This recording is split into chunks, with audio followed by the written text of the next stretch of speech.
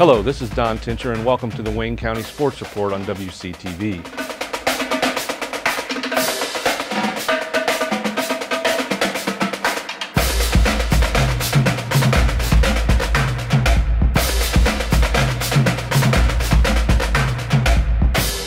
Friday night's high school football action features 4 games in Wayne County. Richmond entertains Indianapolis Tech on Leibolt Field. Lincoln visits Hagerstown for a Tri-Eastern Conference affair in the only matchup between county squads.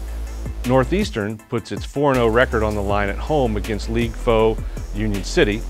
Centerville coach Ryan Cole talked about the Bulldogs facing Tri-High at home on Friday. Yeah, next week we've got Tri, and Tri last year we went to their place and we were down 13, I think 0 at half, and we came back and won 14-13 in a very, very good football game. So we know with their offense and what they do, we have to be extremely disciplined on defense, and they're, again, well coached. And so we're excited for it. We're at home, which is great for us. And but we know getting ready for Tri, it's going to take a lot of preparation.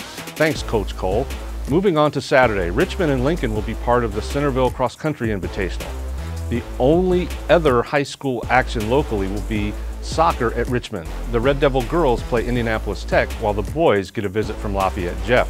In college sports, IU East volleyball squad faces Ohio Christian on Lingle Court, while the Red Wolves men's and women's golf teams will be competing in the Earlham Fall Invitational at Forest Hills Country Club, which wraps up on Sunday.